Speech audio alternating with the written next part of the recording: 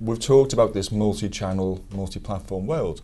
Where do you see Contego being introduced initially? Will it be satellite, DTT? We have already tried it in the Dutch DTT operation, and we had a pilot running there with KPN, and they were so satisfied, so they choose to continue with this after the pilot installation. So that's actually the first one using this. But Contego is we will upgrade some of our existing customers as soon as practical possible to this platform, because it's more modern, robust, scalable platform and easy to use for the operators. So I think we'll see it on DTT, satellite and cable quite quickly actually.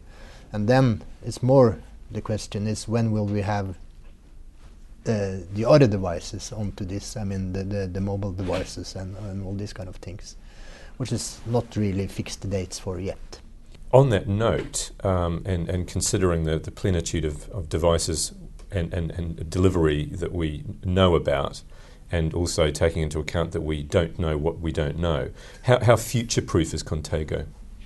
Well, we in the design we try to make this as future-proof as possible by saying that we can adapt new security regimes into this and supporting it from one platform. So I will say that we can meet the future here and secure content on any platform using the Contego as the basis. But of course the big challenge is not always the head-end, but it's the security that has to be located in the devices that you have in your hand or in your house or wherever. So that's more where it is important actually to have some kind of common platform all over the devices. Standard is the word I'm looking for. It's common standard. And in respect of Contego, which has obviously been in development for some time, what key features do you think mark it out as a superior product? Yeah, of course. I mean, we have a reputation, and it is our bread and butter to have security that can maintain the revenue sources. So security is, of course, the most important. But then we have kind of taken security into more dimension, also security when it comes to use the system. It's a very easy to use system to maintain a complex operation through a very intuitive and user-friendly interface.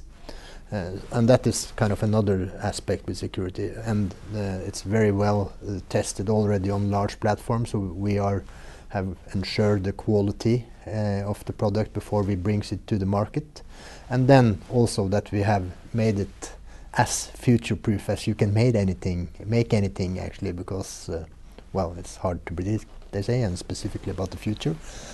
But we have seen this for a while, that we see an expansion of in the business of receiving devices.